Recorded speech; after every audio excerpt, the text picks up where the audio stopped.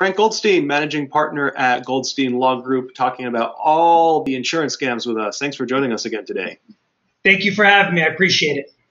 It's sometimes interesting when we think about these different scams that are going on and we try to get to the root cause, and there's a small group of people who are running these scams. But today I want to talk about something that I never would have expected.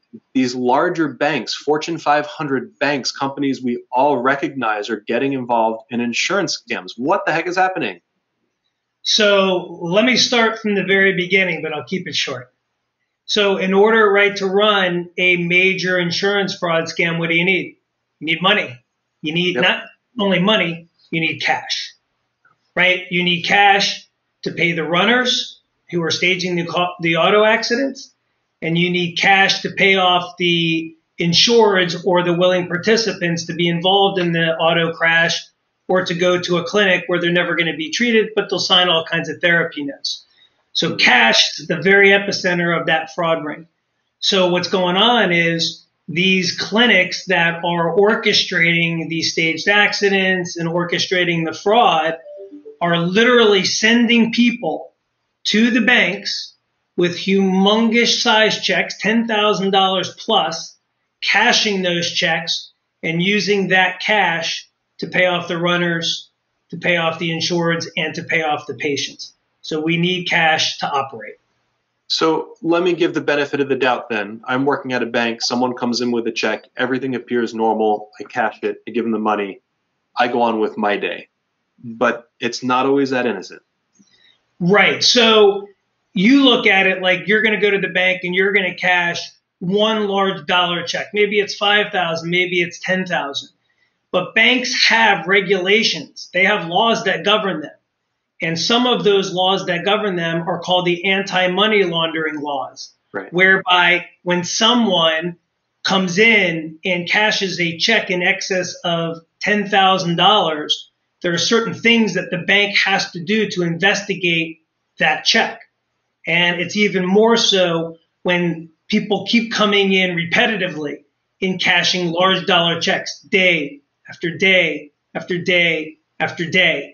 There are responsibilities that banks have to the government and to their customers in order to investigate those large dollar checks. And that's where the banks are getting themselves in trouble.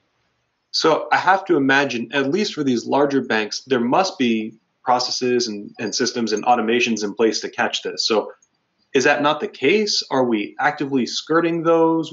Give me the dirty details. It's almost like you've done this before. I'm not. Yeah, whatever research you've done is right.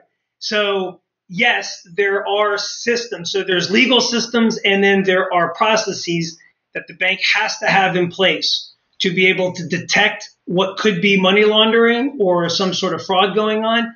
And the banks absolutely have systems in place that are supposed to be adhered to so that they can detect and they can stamp out any fraud that may be occurring or money laundering that may be occurring within their bank. The difference, though, is when you have insiders at the banks, which we did in one of my cases, that are participating with the fraudulent clinics, they are not adhering to those systems. They are ignoring those systems. They are bypassing those systems and cashing those checks freely. So what needs to be done to stop this?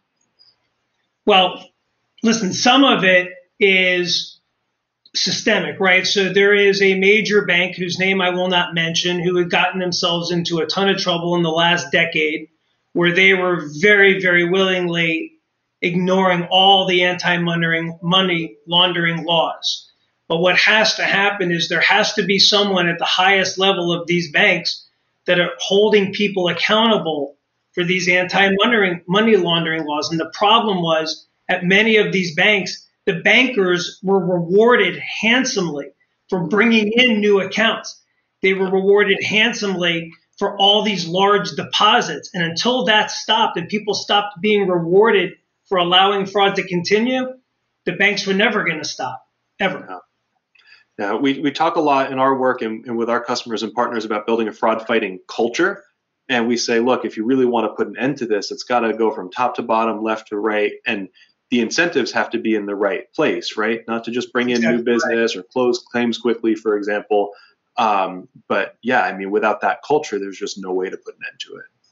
Yeah, and in fact, in one of our more recent cases, we actually got our hands on the proverbial little black book from the clinic that one of the crime ring members left behind before they fled to Cuba.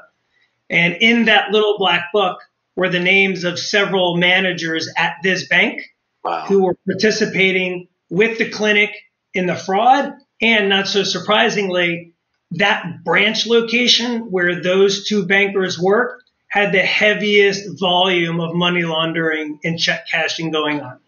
Wow. And the bank, and nobody did a single thing about it at the bank. Millions of dollars in checks cashed. Millions. Wow. Yeah. I guess the only thing I could think of is the evidence is always going to be out there, right? We have this conversation today. Someone's always going to be able to find it. So I think I was on the record, right? I have not done this before, but I think for anyone who does, they're going to get caught, right? Yeah. I mean, at some point, we're going to get our hands on those bank records. When I sue an organized crime ring, I inevitably get my hands on those bank records, especially if I've won the case on liability. So I'm going to see them. And there's only so much you can do with $10,000 checks. I'm going to see that they've been cashed. I'm going to see where they were cashed. I'm going to see who cashed them. I'm going to see how many were cashed in a day. And I'm going to figure out pretty quickly that there has to be somebody inside at that bank that has allowed that check and thousands of them like it to be cashed. Simple. Wild stuff. Thanks for sharing this information with us. It's always interesting to talk to you and hear about the different scams that are going on out there. We really appreciate the stories. Thank you, and I appreciate you, and I actually think that you must have done this before. Promise I haven't. Feel free to check. I know you have. I know. I'm just joshing. Thanks, Frank. Okay, thank you.